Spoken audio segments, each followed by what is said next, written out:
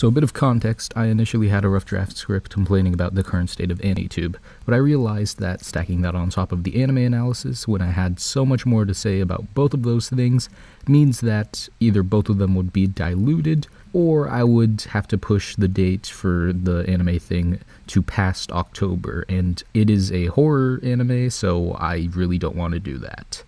Part of this is due to me being a lazy snob who gets distracted by everything, but I feel like if I want to make a semi-active channel, it's better if I spit out something while I'm working on big stuff in the background. Enjoy. So here we are in fall 2022, a season that many are hyping up to be one of the best in recent memory. I personally have had a falling out with anime, though I do watch the occasional show every other season or dust up on an old classic. I don't keep up with the current thing, and I haven't had an interest in keeping up with the current thing since 3 or 4 years ago. Though I'm mainly interested in a lot of the sequel series, I am very interested in some of the stuff that is coming out as original or adaptations of works. Chainsaw Man in particular comes to mind because of the discussion around the anime and manga. Now, a lot of it is definitely just personal experience of going to high school as a Zoomer with everybody saying mid-based, but I look on AniTube and I go on Discord servers and they're pretty much saying the exact same things. Now, I'm not one to shy away from saying that the current thing is 100% overrated, but improper usage of words is really what grinds my cock into confetti. People tend to attribute this to anime becoming mainstream, and the usage of the word mid is also attributed to Marvel because people realize that Marvel just isn't getting any better after Endgame, and some people just realize that it wasn't very good to begin with, and there are only a handful of movies that deserve the praise that they did get. But that is a discussion for another day. The funniest thing about this conversation for most onlookers is that the people calling Chainsaw Man mid and overrated are people who think Demon Slayer is great. It's seen as a head-on collision of two hype trains with incessant fans who get their opinions from the screen. And both of those hype trains were filled to the brim with gasoline tanks, making it for a hell of a 4th of July. And that's where I want to highlight something important. Gen Z isn't making this up. They're not the originator of this. They're regurgitating what millennials shed out. I forget which AniTuber said this, it's one of the big ones. I think it might have been Giguk. They're associated with the Anime Man to some degree. But it is something that has been a constant in the anime community since the 2010s. And it's the idea that something under the score of 6 or 7 is bad. The reason why this came about to be is because Mal and Mal scores being atrocious. For example, Akame ga Kill is regarded as something not as good as the manga, and even the manga itself is seen as better but still schlocky.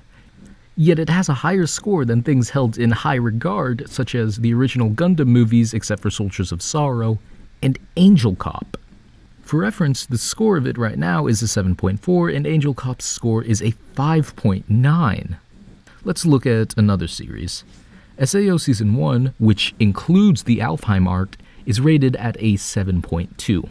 The trend of SAO being compared to every new fantasy nowadays by AniTubers may lead you to believe that it's considered average since it's compared to everything, therefore it must be some sort of bar.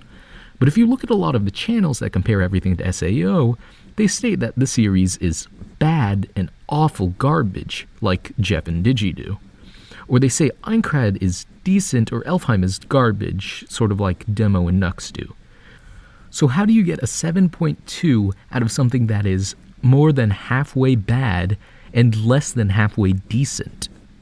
Funnily enough, to answer that question, all you have to do is look back only a couple years, not even back to when SAO was considered a good series. My Hero Academia Season 2 and 3 were both in the top 50 anime of all time at one point or another. And gradually, they fell down, along with their subsequent seasons. Season 5, for example, has only a 7.4. In comparison, Hero Aka Season 2 had an 8.6. And these scores also fell dramatically. Hero Aka Season 2, as I said, was an 8.6. Now, it's at an 8.1. It's pretty much just become hype train cannibalism at this point.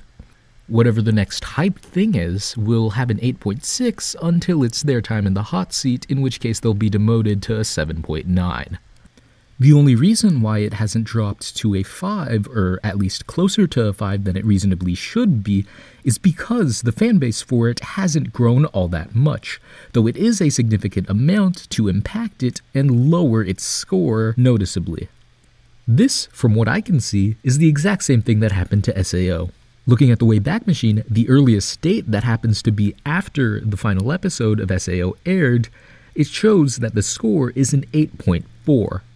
Then after that, a lot of hype for the series died down, and a lot of people started talking about it negatively. Digi, Jeff, and Demo D all had very negative impressions of it, and they were very big in the anime community at the time. However, since, according to my anime list, SAO is one of the biggest anime of all time, second to only Death Note, there were only so many people who were still interested in anime at the time who were willing to have reviews on the series that were negative. On top of that, might I ask you, when was the last time you changed a review for a series on a website?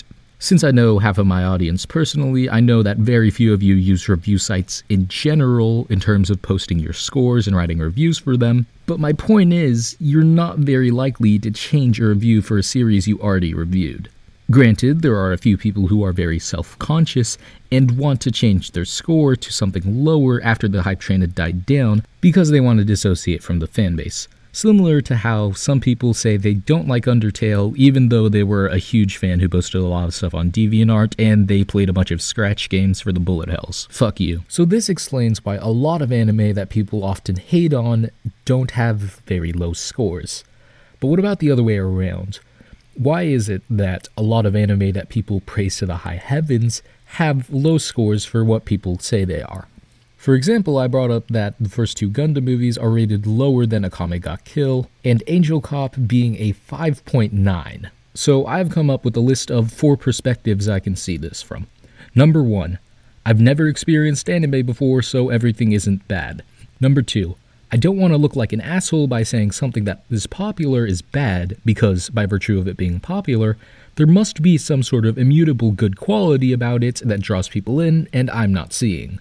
Number 3, if it was below a 5 out of 10, then the show should at least be egregious and be so bad that it's good and entertaining, instead of me not being able to say anything about it, good or bad.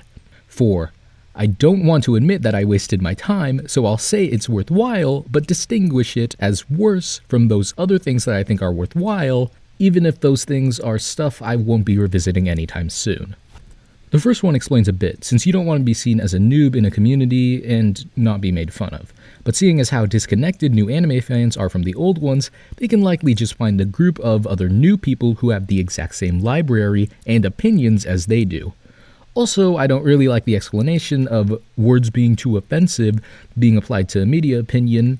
I pray that there are a billion times more real people in the world than pussies who are afraid of saying a movie is good or shit, unless that person is in a country where it's legal to lynch people for having that opinion. Daily reminder that Hotline Miami 2 is a bad game. The second one, not wanting to look like an asshole, fits in with the being new to the community. Even though this is a viable explanation for the thought process, I believe that this type of thinking is toxic. Someone being more passive-aggressive about their opinion, even though they strongly believe it in one way, means that they're able to avoid having to engage with the conversation. If you ask them why they don't like the show, then they can say, I don't hate it. If you could ask them why they don't hate the show, then they can say, I don't love it. And in neither of those situations will they try and elaborate on it. And because of that, you can't really challenge their opinions in any way, because they're just being extremely wishy-washy. I'm not advocating that all conversations about anime have to be specifically about how we view media and very introspective like that. For example, even though I don't personally like Demon Slayer, I can see people having value in theorizing what's going to happen in the next chapter or episode, at least at the time it was publishing. Back in the day, I used to find a bunch of power scaling conversations very interesting as well. But whenever somebody makes a claim about a series' quality and doesn't have much to back it up, I can't see that conversation giving value to anyone, since it's only really them saying that they've seen the show and they know it exists. They could be thinking that the framework for the story is good, but the writing for the dialogue is horrible, or they think that the framework for the story is horrible, but the dialogue is really good. However, since you don't know how they value these specific things, You don't really get a greater understanding of the person, and you don't even get your own beliefs challenged that much, so chances are you're not changing or gaining anything internally either. The third explanation is one I think to be a lot more likely than the others. When you think of a 1 out of 10 show, you're thinking of something that is directed like visual aids, the music sucks ass, and the characters do things that you don't want them to do or you wouldn't do yourself. All that is to say, you haven't seen a 1 out of 10 show. A 1 out of 10 show is one with no direction, flat dialogue, from characters whose range of emotion are less than the animation range of motion. People not taking the time to think about what constitutes bad and differing that from what constitutes mediocre is the root of the problem. But since we can't necessarily force people to care, we're just going to have to kind of deal with it.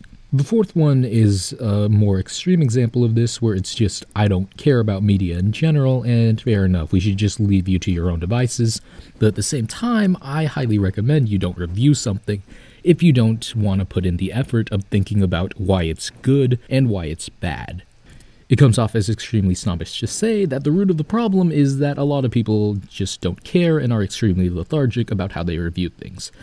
There's no real solution to this on Mal, since aggregate sites will tend to bend to popularity, and reviewers will be paid off. There's one problem with the former though, and Nuxtaku highlighted this out in his Best Internet Thing, where he rated Mal so that interspecies reviewers would be rated as the best anime of all time, which Mal responded kindly with lowering the rating under the guise of getting rid of trolls. My brother in Christ, you made it publicly accessible and you made it an aggregate site, with nothing distinguishing professional reviewers, animators, writers, and directors. And you get mad when people use it for its intended purpose, because nothing says professional more than being a fucking rat. Considering 9anime has their own ratings instead of entirely relying on Mal's database, I'd be laughing the day Mal's servers get burned down, especially if it happens right before they pay insurance. But all asides aside, just make a new site. The aforementioned specialty groups, writers, directors, animators, and whatnot, if they want, should be allowed to confirm their credentials for the score to be seen as separate from the aggregate score. And people who are casual but want to put their 2 cents into things will be forced to write a review, which is a better way of parsing out trolls than the shitty way my anime list does. The site will not be that big, but it will have people who genuinely care. The problem will then be moderation. The fact that the site has to be overrun with ads, subscriptions, and just begging for donations, like Wikipedia is doing nowadays. The site will transparently not be a voice of the people, seeing as those same people would rather bite their tongue off than say their actual opinions.